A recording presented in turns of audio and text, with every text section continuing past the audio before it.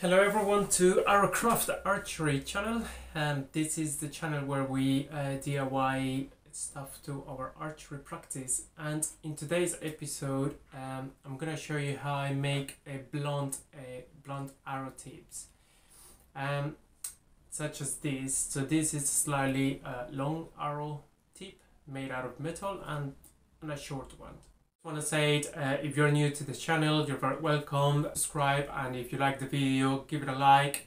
That's the best way of supporting people who, like me, do not monetize their channel. If you divide your archery practice between the practice at an archery club or an open field where it's all secured, and practicing at your garden that is in an urban area, you probably don't want to be using a pointy arrowheads. And this is when doing a blunt arrowheads comes in handy. Of course, online you can buy different types of arrowheads that are blunt or made out of rubber, especially those known as arrowheads for reenactment shows or reenactment displays. And those are okay if you're only using them for a particular show or a particular couple of days, maybe just shooting it 10 times or so. But if you want to use reenactment rubber arrowheads as your everyday archery practice, you're going to run into an issue, which is eventually the rubber will crack or become brittle, and the arrow shaft will be piercing through the rubber. So over the years I've tried different ways of making or replacing these rubber arrowheads that you can buy online. This is an example of those, but whenever we use any soft material, if you shoot a decent poundage on your bow, that arrow shaft is gonna make its way through the rubber. So you want to find something more robust. Now I've tried PVC tubing, I've tried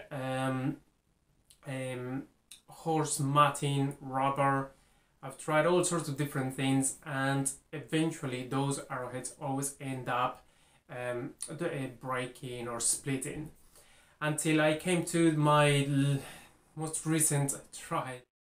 So for the arrow shaft that I used, which are around 10 millimeters in thickness, I choose a metal tubing of a 1 millimeter thickness because we're going to be welding, but the inner circumference has to approximate that of the shaft. So in this case, I usually go for a 10 mil inner diameter tubing. And what we want is for the shaft to fit very snugly into the tubing, so you need to apply a little bit of pressure. And then we cut the length of what is going to become the arrowhead. For my purposes, I usually cut two lengths, one of 25 millimeters and one of 30. So in this video I'll show you how I make one of each of those lengths. So on one of the ends of both of these pieces, we are gonna make a cut as if we were cutting a cross at the end, so in a way that we end up with four flaps.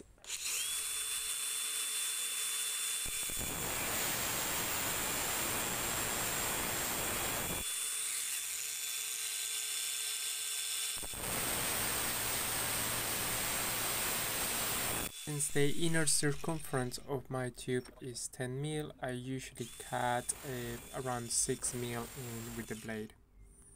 As we can see here, we have made 4 cuts at the end of the tubing, in a way that we end up with 4 flaps that now we proceed to bend inwards.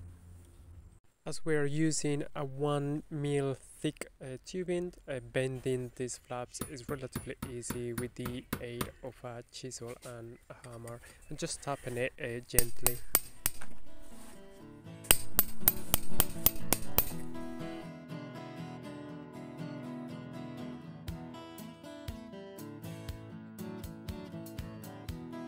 So one thing to keep in mind when we are folding or bending these flaps inwards is that we don't want to overdo it. So a maximum of 90 degrees it's enough, because we don't want the edge to go inside and hurt the shaft.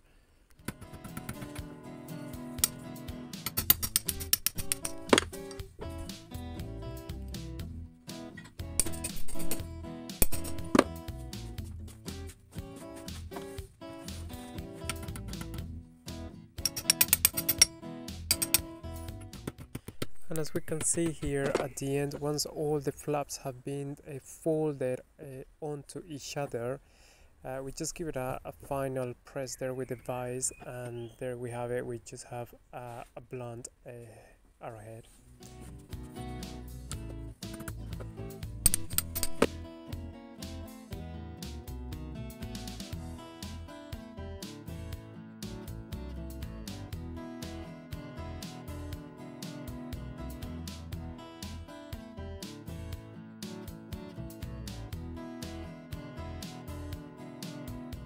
And for most people this would be enough, so we have 2 blunt arrowheads. Now the next step may be a bit of an overkill, but since I prefer shooting heavy bows, I also prefer sealing those flaps together by welding them.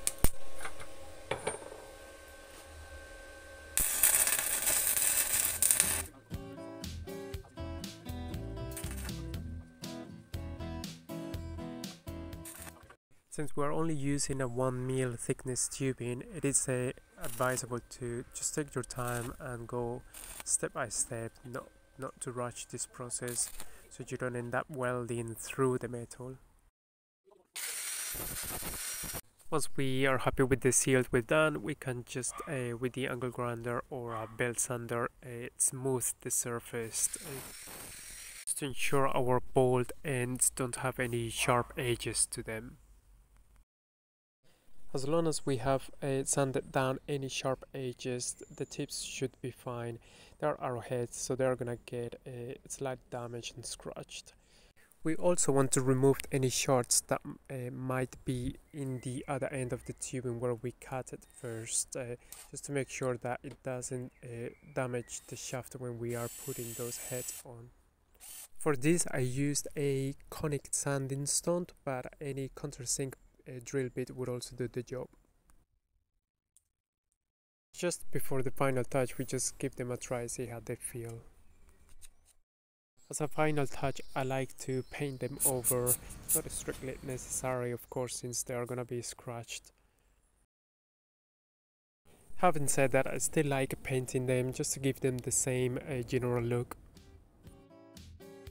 And at last we have our bolt arrowheads made out of metal. I really liked how they turned out. They feel just the right size when putting them on the shaft. Just in general, I think they looked way better than the rubber counterparts. And I'd like to finish this video by showing you a wand which has been shot several times. You can see a little bit of scratches there on the tip, on the paint, but overall this particular blunt arrowhead has proven to be very effective. Here, for example, I'm showing you the same arrowheads which I put on a narrower or less thick arrow shaft. That's why I've put the electrical tape, the red electrical tape here. You can see there are traces of paint from some of the targets that I've used when I practice, and the damage on the shaft. But these heads are still there, they have never fallen off, so overall I do believe is the best option if you want to practice with blunt arrowheads.